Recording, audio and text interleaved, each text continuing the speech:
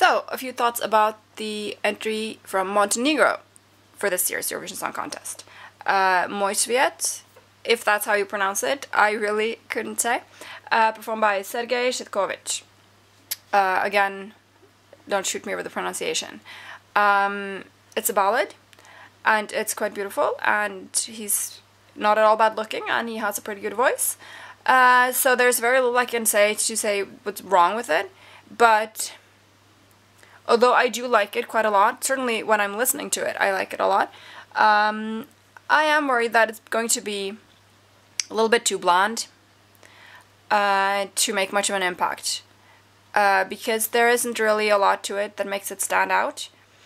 It's a pretty enough song, and I've only seen it performed in the official video, but certainly it's well performed there. But the question is that going to be enough? And I'm not sure it is. Because of the way this was chosen, there is no live performance available that could give us an inkling into how they are planning to present it. And I think that is going to really make a difference, because the song itself, it's pretty enough while you listen, like I said, but I don't think it's going to be memorable enough to make people sit up and take notice. But that, with a song like this, a calm ballad, that is going to be down to the presentation a lot.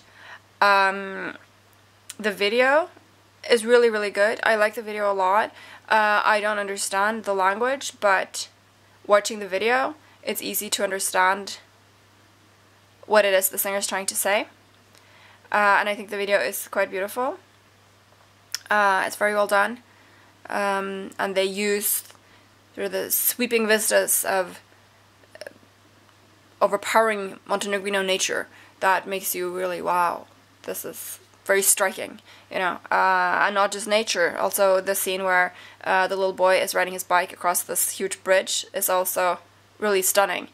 So the video is visually very, very beautiful and very well done, but obviously it's going to have to look completely different when they're on stage.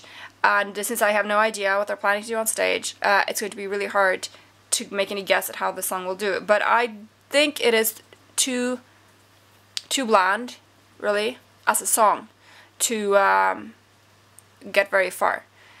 I wish them the best of luck, because it's definitely a good song, and I applaud them for singing in their own language. But I'm really looking forward to seeing what they're going to do with it. I'll say that, and wish them the best of luck.